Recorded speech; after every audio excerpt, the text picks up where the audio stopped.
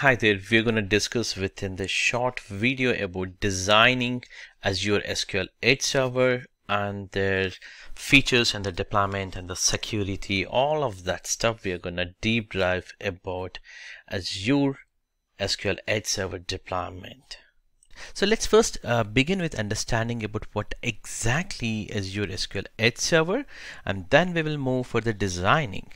Azure SQL Edge is an optimized relational database engine that's gonna helpful for IoT and IoT Edge deployments. And Azure SQL Edge is gonna provide capabilities to create high performance data storage and processing layer for IoT applications and also its solutions. And these capabilities includes the streaming process and analyzing the relational and non-relational. When we talk about the non-relational, for example, here we could take about the JSON file or a graph or time series data, which can make it the right choice for a variety of different applications, which are, we call it as a modern IoT applications. Just to let you know that Azure SQL Edge is built on latest version of your SQL Server database engine, which is a leader of the industry for in terms of providing the performance and security and even querying capabilities with the TSQL and a lot of other things, as you know about the SQL. So all that can be performed with the help of SQL Edge, but this is dedicatedly designed for IoT devices or IoT applications. Azure SQL Edge is available basically in two different editions, starting with Azure SQL Edge Developer Edition, which is used mostly for the developing the applications with the limited CPU power. If you could see here, 4 cores with the 32 GB of the memory. And when we move for the production, the applications, we might be utilizing the Azure SQL Edge, which is exactly the double the performance of your developer edition. In this case, the 8-core CPU with 64 GB of memory it can support. So these are the two different editions are available. One for the first one would be for the developing the applications, and other one would be for the production suitable. When it comes to the Azure SQL Edge deployment models, we could use the two different models. One would be the connecting deployment through your Azure IoT Edge.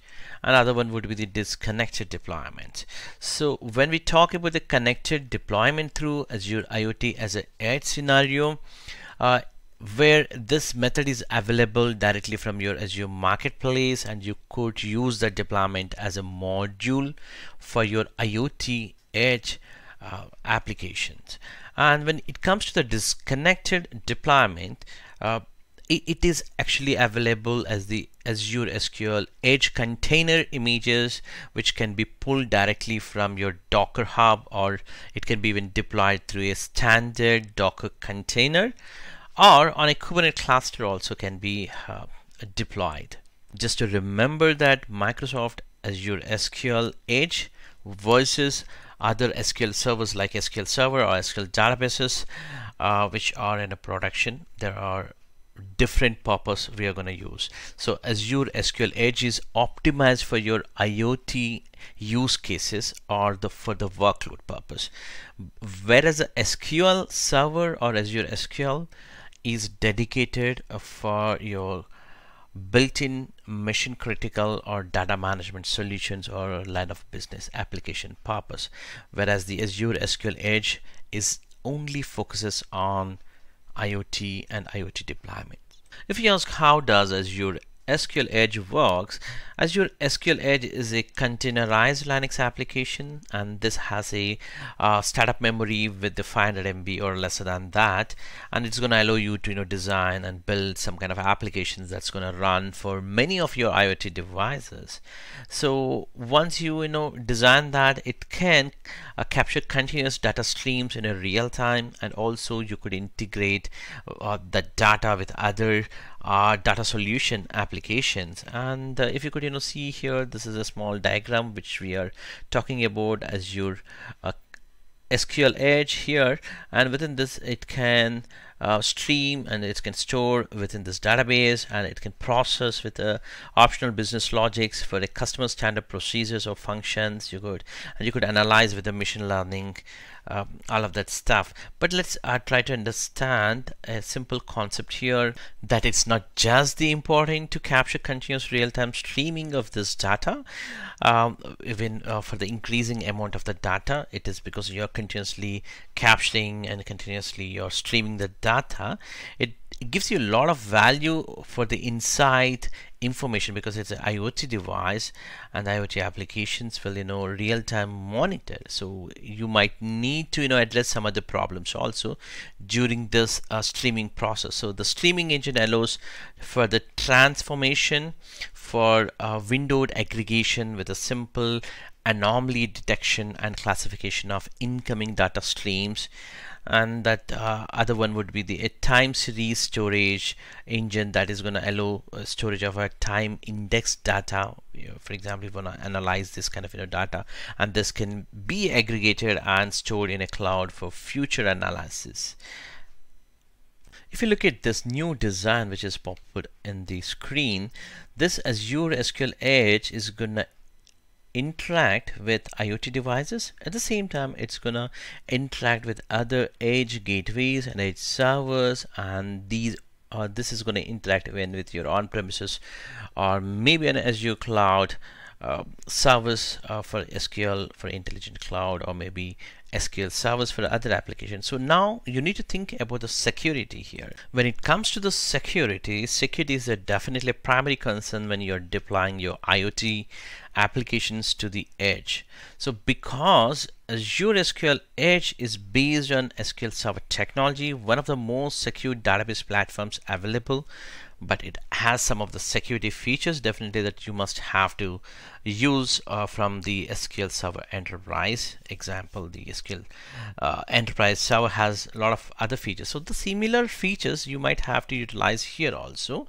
The same security policies and the practices that you might have to extend from cloud to edge deployments. So if you are knowing about the Azure SQL policies and the best practices, the same thing can be applied here for Azure Edge deployments also.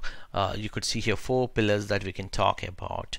One would be the platform and security system. This is going to include your physical Docker hosted platform, or the operating system on the host, and the networking systems and connecting to your physical device and application clients. All of that stuff comes under platform and system security, which is a physical thing. And coming back to the authentication and authorization, this is an other thing that the identity management specific, right? The SQL authentication, which refers to the authentication of a user when connecting to your Azure SQL Edge using username and password, and that's about the authentication. And when we talk about authorization, it actually refers to the permissions assigned to a user with a database in the Azure SQL Edge. So what kind of permissions we have to give for what user, that needs to be understand, and that way you could secure it at that layer also. Maybe if there is a developer, he needs some kind of an access, we might have to think about authorization, whether we want to give them as an authorized person to access the SQL database or not. We should think in that direction. And with the third pillar, database object security is nothing but the secureable things. For example, the servers and the database and the object the database contains. So here the 3 things we talked about: the server, database, and the objects within the database. So how you're gonna secure it? For example, you could do it with the encryption, enhanced security, and also the data protection with the transparent data encryption, TDE we call it, and this is going to enable the compliance with many security regulations. And you could use the always encrypted option, which is going to provide you a separation between your users and also I mean, when I say users, who owns that data and who manages it. So that is in a 2 different way. One would be the who owns that data and who's going to manage it. So you could use the always encryption method also. And when it comes to last pillar, which is application security, which is nothing but the Azure SQL Edge security best practices, which is going to include the writing the secure client application. Definitely that is under application development side, so you must have to write in a secure client application for the best practices to be followed when you're trying to develop the application. So these are the security point of view. Let me put it here from a requirement point of view, when we could use Azure SQL Edge as a really ideal solution based on the requirement. So if you could see the connectivity limitation, so here Azure SQL Edge is going to support solutions that's going to work with or without network connectivity, and that's where Azure has one of the capability. So connectivity limitations, if you talk about. And coming back to the slow and intermittent broadband connections, then Azure SQL Edge is going to provide a powerful local database. It can negate the needing to forward all the data to the cloud-based database, and which is going to eliminate the latency point of view. So it can process then and there, and you get that information. And also from the database security, the data security and the privacy concerns, Azure SQL Edge can be implemented with the RBAC, that's a role-based access control, can be applied from the Azure point of view, and also ABAC, which stands for your attribute-based access control. And also you also have the encryption, which we talked about the security section, and also the data classification can be done. So this is going to really helpful for securing control access to your IoT applications and its data. And coming back to the synchronization and connectivity to backend systems, that's it. There's a requirement for your synchronization and connectivity to backend systems.